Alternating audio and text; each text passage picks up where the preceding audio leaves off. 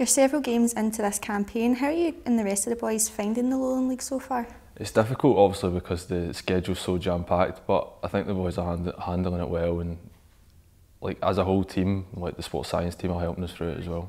The squad on Sunday had 3 under-18s starting in the lineup. It must be pleasing for you to see the results coming through when you're up against such challenging teams, especially since you're one of the more experienced players in the squad. It is good, obviously.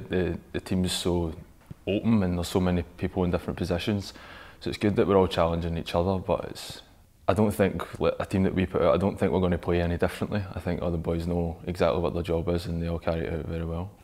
And how encouraging is it to have so many fans continually turning up to cheer you and the rest of the boys on, especially in all these competitions? It's good. A lot of the lads haven't experienced that before, and obviously last year no one experienced any fans. It's just to have them back in.